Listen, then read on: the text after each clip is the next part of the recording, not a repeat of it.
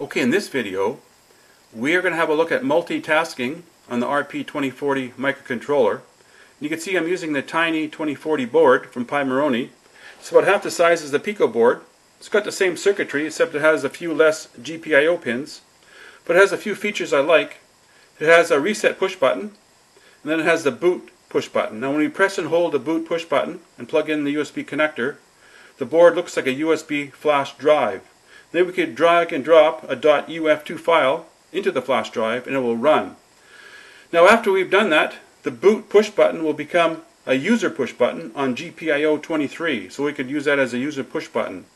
So we could load Mecrisp Forth, which is a fourth operating system on the 2040, and we'll run a multitasking scheme. It'll be cooperative type multitasking scheme in a round-robin fashion, where the task yields control back to the operating system, so the task will hand down a baton to the next task in a round-robin fashion. So we'll have 4 tasks running.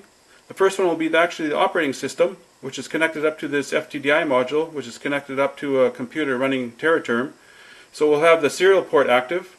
Then we'll have 3 LEDs, and this one will flash at a slow rate, this one will flash at a fast rate, and this one we could toggle using the user push button. So every time I press the user push button, this LED will toggle. So we have code that will toggle the push button, and we have code for debouncing the switch. So we'll plug in the USB connector to the FTDI module, and we'll power up the board, and we'll run the Multitasker. Okay, I have my FTDI module connected up to my computer, which is running Terraterm, and the FTDI module is also powering the Tiny2040 board. So to enable the multitasker, I just type multitask on the keyboard, hit enter, and I'll do that, and then we'll see the 3 LEDs come to life.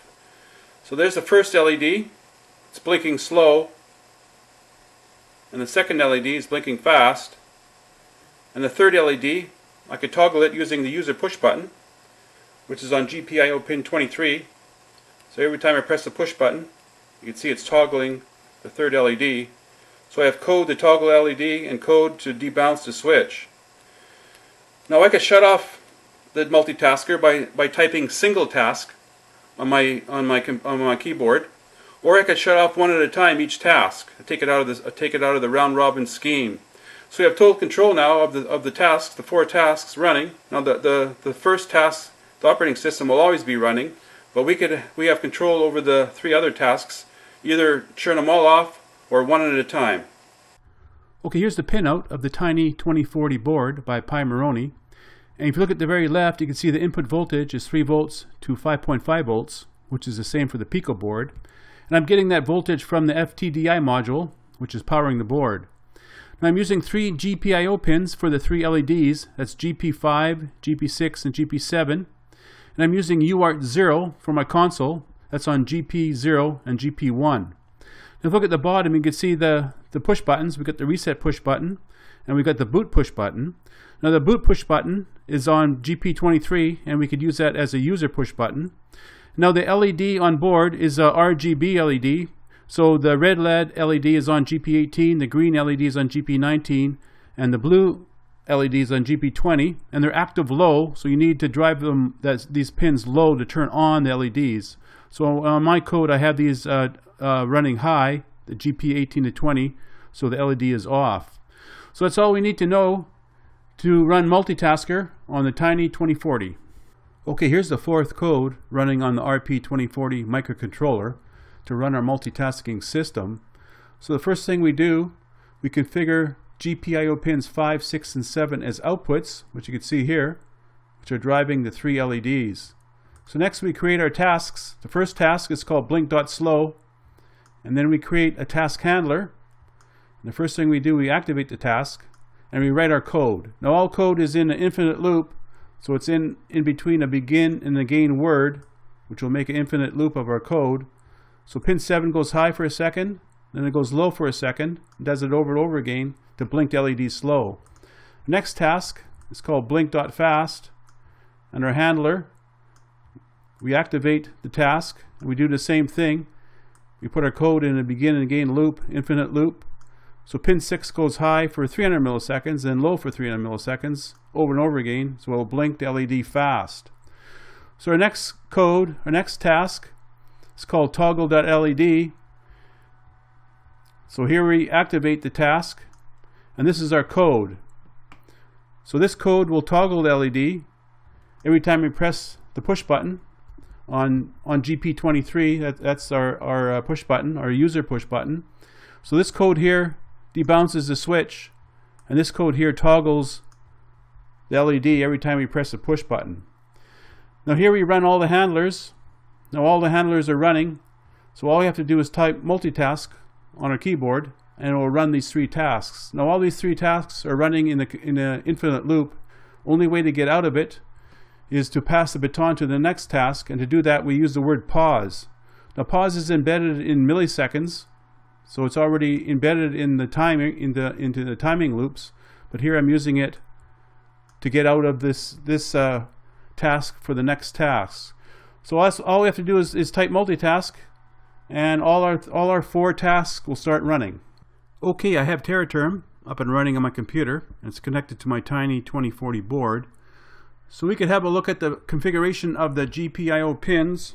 So go .pins, and you can see pins 5, 6, and 7 are configured as outputs. Those are driving my 3 LEDs on my breadboard. Also pins 18, 19, 20 are configured as outputs. That's the RGB LED on board the Tiny2040. Now I wanted to turn them off, so remember they're active low. So if we look at the outputs, you can see the three ones there. That's the 18, 19, 20. So they're driving them high. That turns off the LEDs. The 3 LEDs RGB. Now that's not needed for the multitasker. I just wanted to turn off those LEDs on the RGB. So next we'll look at the function. Now all the pins on this Tiny2040 board have multi-functions pins.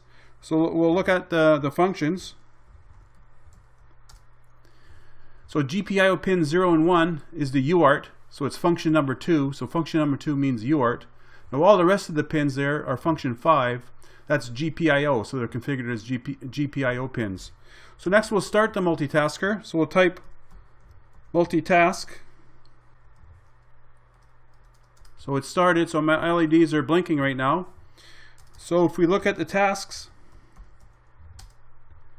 there's the 4 tasks. And there's the task addresses and the next task. So when it hands the baton to the next task, there's the address of the next task.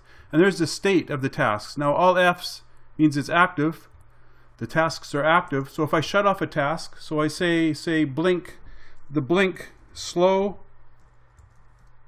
and we'll go idle. Now look at the tasks. You can see the very last one there. It's got zeros in the state.